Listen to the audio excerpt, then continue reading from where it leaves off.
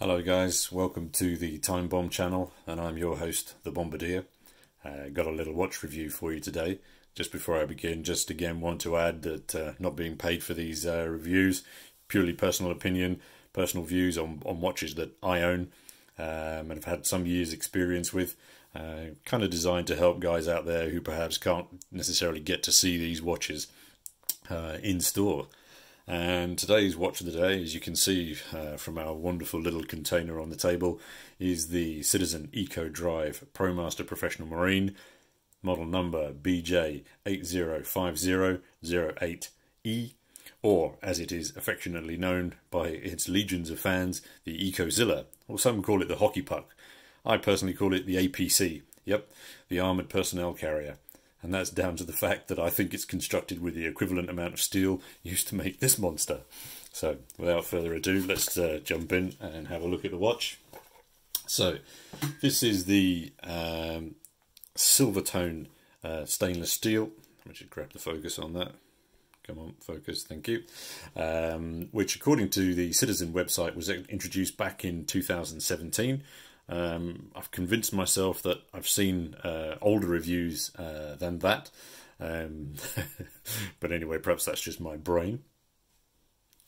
There is another model which came out in titanium, which would clearly have taken a substantial amount of weight off this unit, but I've not been lucky enough to see one of those in person, and rarely see them for sale. They're also at a price point which is out of my budget. So the BJ8050 is a pleasant 48 millimeters in diameter and 18 millimeters in depth. And of those 18 millimeters depth, 6 millimeters of those is actually the curved mineral crystal that's inside. Now that's an awful lot of glass on a watch. Again, not something that I've seen many times. This lump also houses the amazing Ecodrive B873 movement that has a superb and again groundbreaking 180 day power reserve, and that typically comes off 11 hours of full charge. So that thing will just run and run and run. So unless you're living in a cage, a cave even, or a cage, this thing is going to keep ticking forever and ever. Tick tock. One of the reasons why I'm a fan of the Ecodrive movement is that this little baby, also another Citizen Ecodrive, I think is probably around 15-16 years old, had been at the bottom of a kit bag in international storage for a couple of years. It then came back to the UK and was shoved in someone's garage for a couple of years. I took it out of that bag a couple of months ago. And then with under 10 seconds of sitting on the windowsill, it was kicking back into life again. I mean, what more could you want from a watch? The rediscovery of an old friend, and it comes back to life again within a matter of seconds, just with a couple of rays of sunshine. I mean, no more batteries required anymore. Superb, amazing design. Kudos to Citizen for that. So anyway, back to the Zilla. So again, it's a 300 meter resistant tool diver, and it's clearly a tool diver. Rather comically, Citizen website actually suggests that these 300 meters water resistance is suitable for swimming, showering and snorkeling. Not sure how many showers I'm going to be taking with 300 meters equivalent depth, but anyway, that's just some lovely blurb on the Citizen website about this. The loom, as you would expect, is Citizen Standard Awesomeness. It's a blue loom that pops off the dial like a policeman's blues. I'm going to get a shot coming up here just on screen now. But as I was saying, this is not exactly a desk diver. I used to work as a dive master in the Caymans, and I would have worn this watch without hesitation. It would have fit for purpose in every way, shape or form. However, at that time we were only earning around 100 US a week, so most of us actually wore G-Shocks simply because of that cost factor. Anyway, I was saying I don't think this is the desk diver, simply because it's 195 Gs in weight. It's a serious lump on wrist. I'm just going to pop it on wrist now so that you can see what I'm talking about. I have a 7¼ inch wrist. And as you can see, this thing, yeah, sits very, very proud on that wrist. Yeah. But anyway, for me, that doesn't bother me. But it would bother me if I was going to work. It's not going to sit under my shirt sleeves. So yeah, again, this watch has its uses, its times, its places when you can use it. The wrist presence is eye-catching, but clearly that size is not going to make it a watch for everyone. I think many people will find this watch cumbersome and unusable. The date window at 3 o'clock is so small. It is, again, you know, redundant. I don't know why they just didn't leave it off, leave that face, that dial super clean. Would have been way better. Personally, I don't use the date windows anyway. Most of my watches, the dates are out of date because I never bother looking at them. The 9 o'clock crown as well may be an issue for some people. I'm a lefty, so and I'm also lacking Houdini's dexterity. So if I want to make any changes to this, the watch is coming off because, as you can see, it's quite low down. It's impressed within those crown guards. So yeah, trying to do that whilst it's on wrist isn't going to happen. But again, I don't have an issue with taking the watch off to make adjustments. Yeah, again, so as I was saying, so the size, if we were to make some quick comparisons, so here is one of my aforementioned G-Shocks. This is the, so just see the focus, yeah, there we go. This is a G-Shock Frogman. This is a limited special edition, which was the Men in Rusty Black.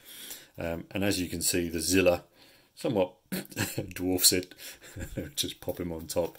I think depth-wise, there probably isn't that much in it, but certainly, yeah. I mean, the wrist presence of this thing is, yeah. I mean, I think that's probably one of the reasons why it gets so much love from its fans, because of its uniqueness. The strap, however, I think is an amazing quality rubber, and I don't have too much issue with the comfort of the strap. But there are a significant number of reviews around where people, you know, don't find it overtly comfortable. As a consequence, I've bought these adapters to shift onto the bottom there so that I can swap this strap out. I'm still procrastinating as to the strap that I'm going to put on here. I was kind of thinking of blue camo in preparation for the impending virus doomsday that is nearly upon us. Yeah, blue camo obviously being the best way to hide from virus. You guys got any suggestions about which strap would look better on these? A lot of people put them on Milanese straps. I'm not quite sure if that would work. Anyway, moving on. So for me, as I keep saying, the watch is simply superb. There are really not many watches out there like this, and I've alluded to this in my review of the Seiko 5 Sports. This watch has an identity reflected in its design that I can't see in the Seiko 5 Sports, and I think it's due to its character and personality that consequently it receives a lot of love and attention on many watch enthusiast sites, and obviously a lot of watch wrists around the world as well. All watches have trade-offs, and this one trades, I think, finesse for function. And maybe, I don't know if we can see this here, the second hand doesn't necessarily strike those markers, those second markers, or minute markers with precision. But I don't think that's what this watch is designed to do. It might not mark those individual seconds, but it'll handle everything that you throw at it. The build quality is rock solid. That 60 click bezel action is industrial, and it makes no pretenses about being refined. That's not what this watch is about, and the price point, I think, accordingly reflects that. I paid £225 for this on Chrono24. Obviously, understanding that this is not a fresh off the shelf model, it still makes that price comparison with the Seiko 5 Sports at £260 simply plain silly. Yeah, So, as I was saying, I think this is the tool. If you like, this is the old school Land Rover diver's watch, rather than the Soccer Mum Vogue divers that many other watch manufacturers are producing. It's robust, and I honestly think that it's going to provide years and years of solid service for years to come, and that's what attracts it to me.